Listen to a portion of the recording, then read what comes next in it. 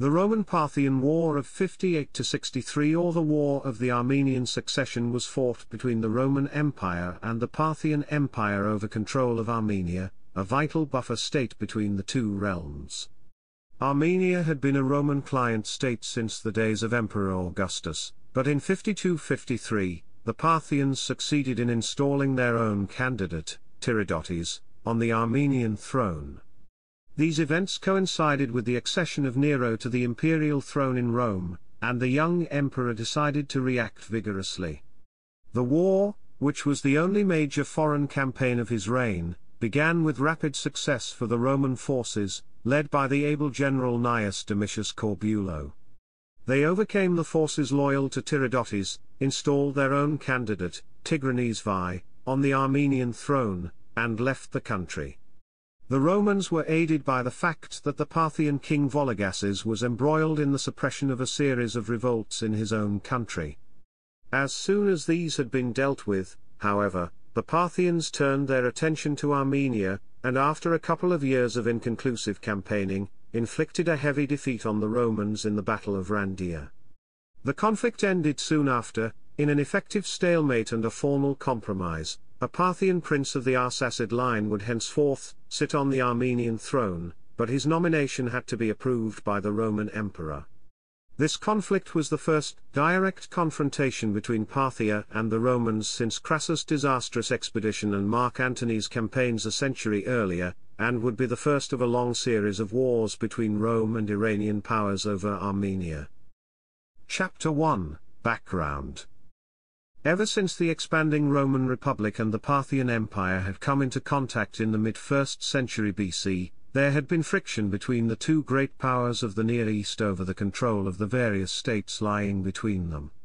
The largest and most important of these was the Kingdom of Armenia.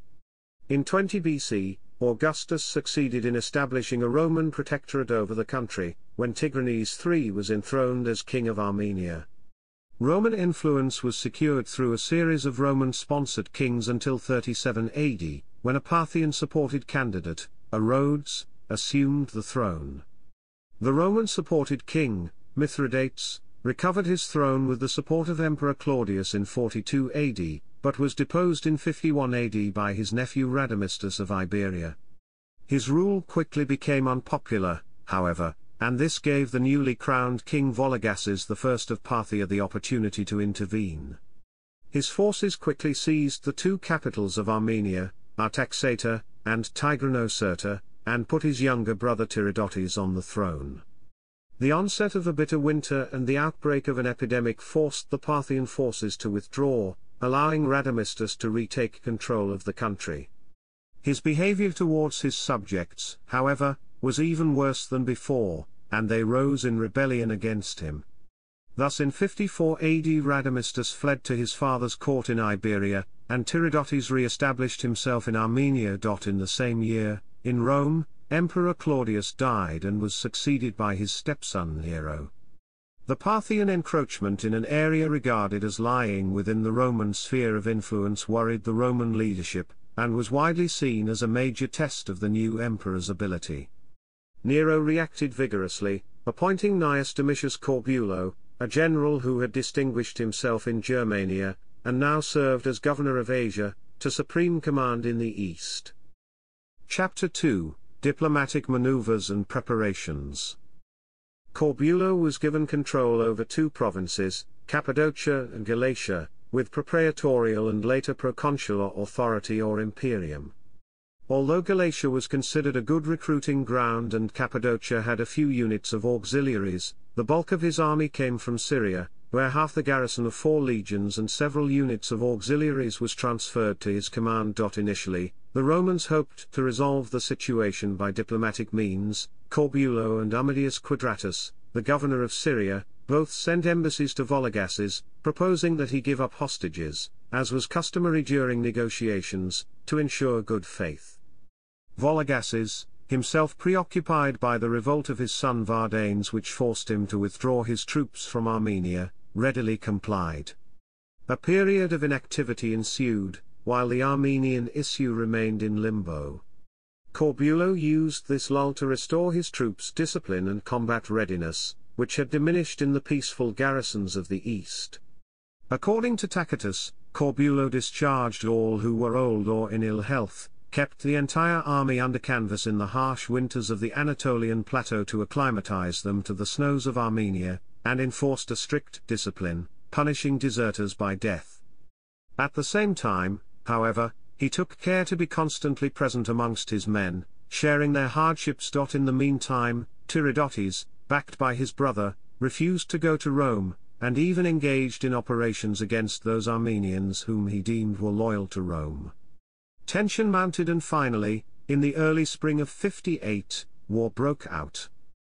Chapter 3, Outbreak of the War, the Roman Offensive. Corbulo had placed a large number of his auxiliaries in a line of forts near the Armenian frontier under a former primus pilus, Purchas Orphitus. Disobeying Corbulo's orders, he used some newly arrived auxiliary cavalry alay to stage a raid against the Armenians, who appeared to be unprepared. In the event, his raid failed, and the retreating troops even spread their panic amongst the garrisons of the other forts.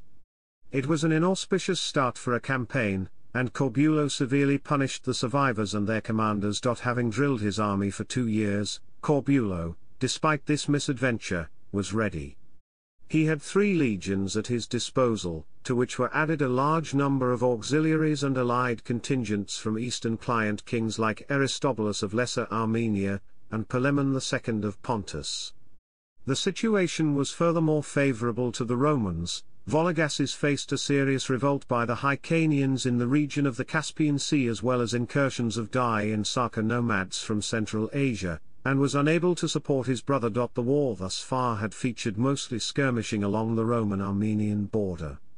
Corbulo tried to protect the pro-Roman Armenian settlements from attack, and simultaneously retaliated against the Parthians' supporters. Given that Tiridates avoided confrontation in a pitched battle, Corbulo divided his force, so that they could attack several places simultaneously, and instructed his allies, Kings Antiochus IV of Commagene and Pharasmanes I of Iberia, to raid Armenia from their own territories. In addition, an alliance was concluded with the Moschoi, a tribe living in northwestern Armenia. Tiridates reacted by sending envoys to ask why he was under attack, since hostages had been given. To this, Corbulo reiterated the demand to seek the recognition of his crown from Nero. Eventually, the two sides agreed on a meeting. Tiridates announced that he would bring 1,000 men to the meeting, implying that Corbulo should bring the same number of men in peaceful fashion, without breastplates and helmets. Tacitus suggests that Tiridates intended to overwhelm the Romans, as the Parthian cavalry would be superior to an equal number of Roman infantry in any case. At any rate, in a show of force, Corbulo decided to take with him the larger part of his force, not only 4 ferrata, but also 3,000 men from 3 Gallica plus the auxiliaries. Tiridates also appeared at the agreed site, but, seeing the Romans in full battle array, and in turn distrusting their intentions, he did not come closer and withdrew during the night. Tiridates then resorted to a tactic that had worked well a century earlier against Mark Antony. He sent forces to raid the Roman army's supply route, which stretched over the mountains back to Trapezus in the Black Sea. They failed, however, since the Romans had taken care to secure the mountain routes by a series of forts. Chapter 3 Section 1, Fall of Artaxata. Corbulo now resolved to directly attack Tiridates' fortified strongholds. Not only were they instrumental in controlling the surrounding country and sources of revenue and soldiers, but in addition, a threat to them might force Tiridates to risk a pitched battle, since, in the words of historian A. Goldsworthy, a king who could not defend communities loyal to him lost prestige. Corbulo and his subordinates successfully stormed 3 of these forts, including Volandum, the strongest of all in that province according to Tacitus, within a day with minimal casualties, and massacred their garrisons. Terrified by this display of Roman might, several towns and villages surrendered, and the Romans prepared to move against the northern Armenian capital, Artaxata. This forced Tiridates to confront the Romans with his army, as they approached Artaxata. The Roman force, reinforced by a vexillatio of ex Fretensis, marched in a hollow square, with the legions supported by auxiliary horsemen and foot archers. The Roman soldiers were under strict orders not to break formation, and despite repeated probing attacks and feigned retreats by the Parthian horse archers, they held together until nightfall. During the night, Tiridates withdrew his army, abandoning his capital. Its inhabitants promptly surrendered and were allowed to leave unmolested, but the city was torched, since the Romans could not spare sufficient men for garrisoning it. Chapter 3 Section 2, Fall of Tigranocerta. In 59, the Romans marched to the south, towards Tigranocerta, Armenia's second capital city. On their way, Corbulo's men punished those who withstood or hid from them, while leniency was shown to those who surrendered. In the harsh, dry terrain of northern Mesopotamia, the army suffered from lack of provisions, especially water, until they reached the more fertile areas near Tigranocerta. During that time, a plot to murder Corbulo was uncovered and suppressed. Several Armenian nobles who had joined the Roman camp were implicated and executed. According to a story provided by Frontinus, when the Roman army arrived at Tigranocerta, they launched the severed head of one of the conspirators into the city. By chance, it landed right where the city council was assembled. They immediately decided to surrender the city, which was consequently spared. Shortly after, an attempt by the Parthian army under King Vologases to enter Armenia was blocked by Verilanus Severus, the commander of the auxiliaries. The Romans were now in control of Armenia, and they promptly installed its new king, Tigranes V, the last descendant of the Cappadocian royal house, in Tigranocerta. Some outlying western parts of Armenia were also ceded to the Roman vassals. Corbulo left 1,000 legionaries, 3 auxiliary cohorts and 2 cavalry lay behind to support the new monarch, and retired with the rest of his army to Syria, the governorship of which he now assumed as a reward for his success. Chapter 4, Parthian Counterattack. The Romans were well aware that their victory was still fragile, and that as soon as the Parthian king had dealt with the Hyrcanian rebellion, he would turn his attention to Armenia. Despite Vologases' reluctance to risk an all-out conflict with Rome, in the end, he was forced to act when Tigranes raided the Parthian province of Odiabene in 61. The enraged protests of its governor Monobazus, and his pleas for protection, could not be ignored by Vologases, whose prestige and royal authority were at stake. Vologases therefore hastily concluded a treaty with the Hyrcanians so as to be free to campaign against Rome, and called an assembly of the grandees of his realm. There he publicly reaffirmed Tiridates' position as king of Armenia by crowning him with a diadem. In order to reinstall his brother on the Armenian throne, the Parthian king assembled a force of picked cavalry under Monaces, complemented by infantry from Odiabene. In response, Corbulo sent the legions 4 Scythica and 12 Fulminata to Armenia, while he detailed the 3 other legions under his command to fortify the line of the river Euphrates, fearing that the Parthians might invade Syria. At the same time, he petitioned Nero to appoint a separate legate for Cappadocia, with the responsibility for conducting the war in Armenia. Chapter 4 Section 1, Parthian Siege of Tigranocerta. Monaces meanwhile entered Armenia and approached Tigranocerta. Tigranes had taken care to gather supplies, and the city was well fortified and garrisoned with Romans and Armenians alike. The siege was largely undertaken by the Adiabenian contingent, since the Parthians, being cavalrymen, were unskilled and unwilling to engage in siege work. The Parthian assault failed, and was driven back with losses by a successful Roman sally. At this point, Corbulo sent an envoy to Vologases, who had encamped with his court at Nisibis, near Tigranocerta, and the Roman-Parthian border. The failed siege and a shortage of fodder for his cavalry forced Vologases to agree to withdraw Monaces from Armenia. At the same time, however, the Romans also left Armenia, which, according to Tacitus, raised suspicions as to Corbulo's motives. Some whispered that he had reached an agreement of mutual withdrawal with the Parthians, and that he was unwilling to risk his reputation by renewing hostilities against them. At any rate, a truce was arranged and a Parthian embassy was dispatched to Rome. The negotiations failed to reach an agreement, and war was resumed in the spring of 62. In the meantime, the new governor of Cappadocia had arrived, in the person of Lucius Caesenius Paetus, the consul of the previous year.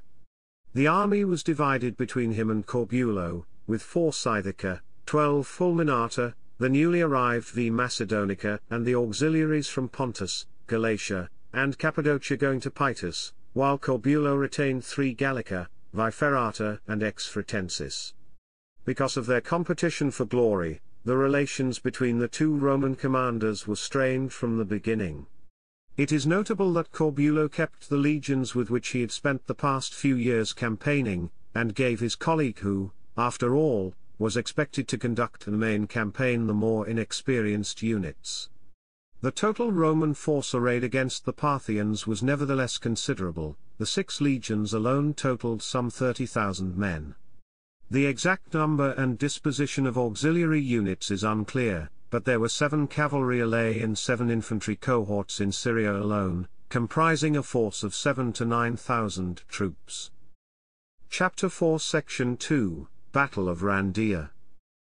Paetus nonetheless appeared confident of victory, and followed the Parthian declaration of war and capture of Tigranocerta with his own invasion of Armenia, while Corbulo remained at Syria, further strengthening the fortifications in the Euphrates frontier. Paetus had only 2 legions with him, 4 Scythica and 12 Fulminata, and advanced towards Tigranocerta. A few minor forts were taken, but a lack of supplies forced him to withdraw westwards for the winter. The Parthians had originally intended to invade Syria, but Corbulo put on a convincing display of military might, building a strong flotilla of ships equipped with catapults and a bridge over the Euphrates, which allowed him to establish a foothold on the Parthian shore. Therefore, the Parthians abandoned their plans for Syria, and turned their attention towards Armenia. There, Paetus had dispersed his forces and granted extended leaves to his officers, so that he was taken unawares at the Parthian advance. Upon learning of it, he initially advanced to meet Vologases, but after a reconnaissance detachment was defeated, he panicked and withdrew hastily. Paetus sent his wife and son to safety in the fortress of Arsamosata, and tried to block the Parthian advance by occupying the passes of the Taurus mountains with detachments from his army. In so doing, however, he further dispersed his forces, which were then defeated in detail by the Parthians. Roman morale plunged and panic set in among the army, which was now besieged in a series of hastily erected camps near Rhandeia. Paetus, who appears to have fallen into desperate inactivity, sent urgent messages to Corbulo to come to his rescue.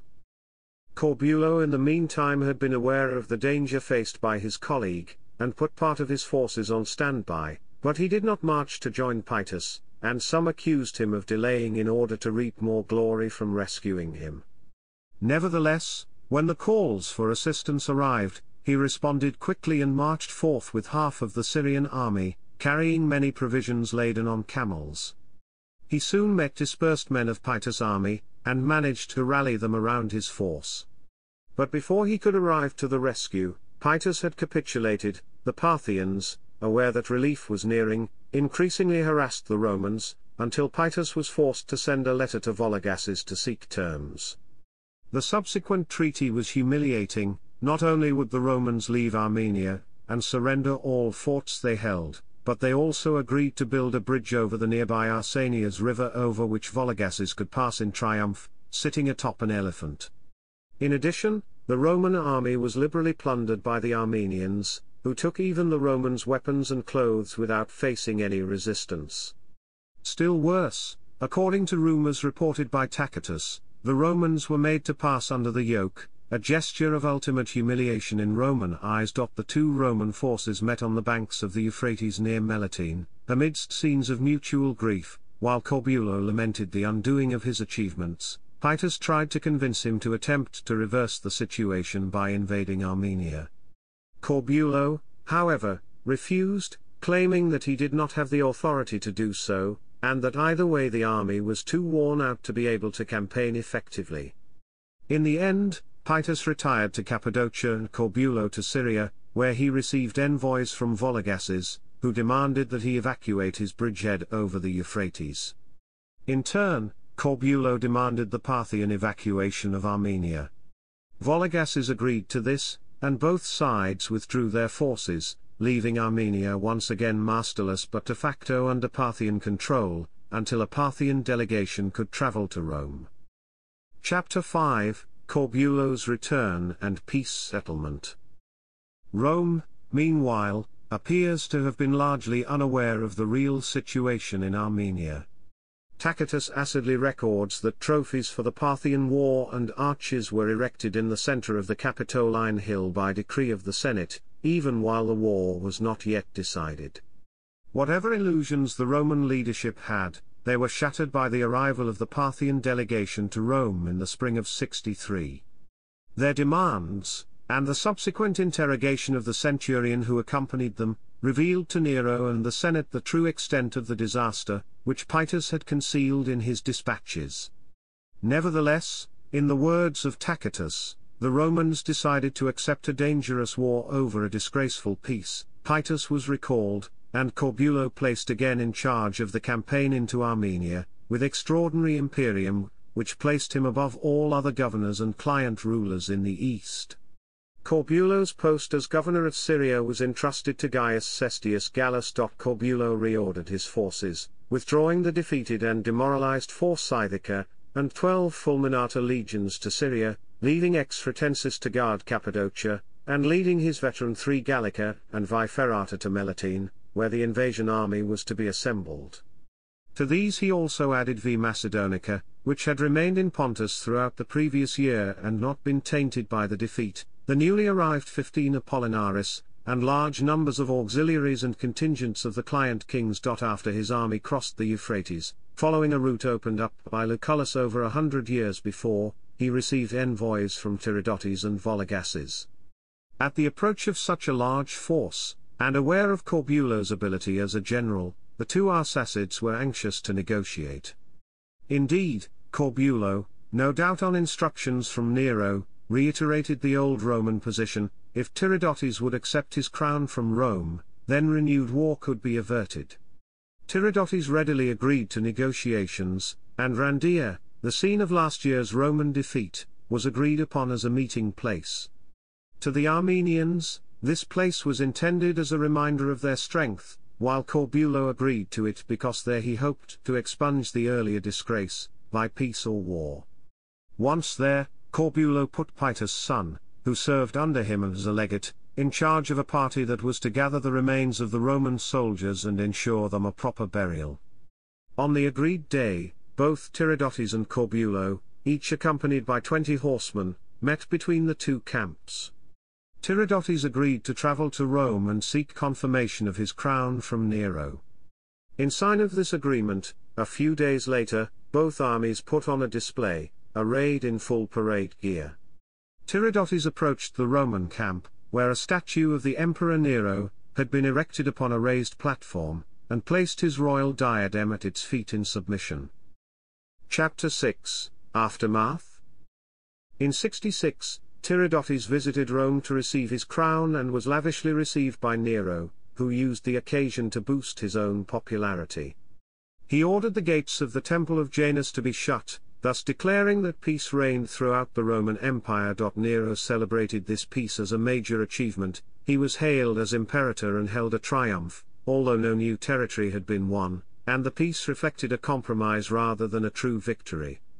For although Rome could prevail militarily in Armenia, politically, she had no genuine alternatives to the Arsacid candidacy on offer for the Armenian throne. Armenia would henceforth be ruled by an Iranian dynasty, and despite its nominal allegiance to Rome, it would come under increasing Parthian influence. In the judgment of later generations, Nero had lost Armenia, and although the Peace of Rhandeia ushered in a period of relatively peaceful relations that would last for 50 years, Armenia would continue to be a constant bone of contention between the Romans, the Parthians, and their Sassanid successors. For the short term, however, the peace that Nero secured was kept by both sides even while the bulk of Rome's eastern forces was involved in the suppression of the Jewish revolt. As for Corbulo, He was honored by Nero as the man who had brought this triumph to be, but his popularity and influence with the army made him a potential rival. Together with the involvement of his son-in-law Lucius Annius Venetianus in a foiled plot against Nero in 66, Corbulo became suspect in the eyes of the emperor. In 67, while journeying in Greece, Nero ordered him to be executed. Upon hearing of this, Corbulo committed suicide. The war had also demonstrated to the Romans that the defensive system in the east, as put in place by Augustus, was no longer adequate. Thus the following years saw a major reorganization of the Roman East. The client kingdoms of Pontus and Colchis, Cilicia, Commagene and Lesser Armenia, were made into Roman provinces, the number of legions in the area increased, and Roman presence in the Caucasian client states of Iberia and Albania strengthened, with the aim of strategically encircling Armenia. Direct Roman control was extended to the entire line of the Euphrates, marking the beginning of the eastern lines that would survive until the Muslim conquests of the 7th century. Chapter 7, Sources. Chapter 7 Section 1, Primary Sources. Tacitus, Annal. Translation based on Alfred John Church and William Jackson Brodrib. Cassius Dio, Historia Romana. Loeb, Classical Library Edition. Chapter 7 Section 2, Secondary Sources. Beaver, A.D.H. The Political History of Iran under the Arsacids. In Yashata, Ehsan. The Cambridge History of Iran, Volume 3, The Seleucid, Parthian, and Sasanian Periods. Cambridge, Cambridge University Press. Pages 21 to 99. ISBN 0521 20092-X. Forouk, Kaveh. Parthia from Mark Antony to the Alan Invasions. Shadows in the Desert, Ancient Persia at War. Osprey Publishing. ISBN 978-184-603-108-3. Goldsworthy, Adrian. Imperial Legate, Corbulo and Armenia. In the Name of Rome, The Men Who Won the Roman Empire. Phoenix. ISBN 978-07538-1789-6. Sartre, Maurice. The Middle East under Rome. Translated by Porter, Catherine, Rawlings, Elizabeth. Harvard University Press. ISBN 978-0674-016-835. Schotter, David. Nero? London and New York, Routledge. ISBN 0415-31942-0. Southern, Pat. The Roman Army, A Social and Institutional History.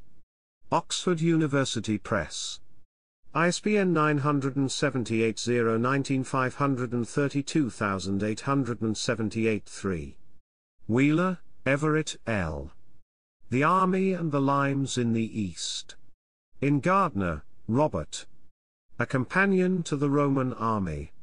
Blackwell Publishing Limited. ISBN 978-14000 and 51 2153-8.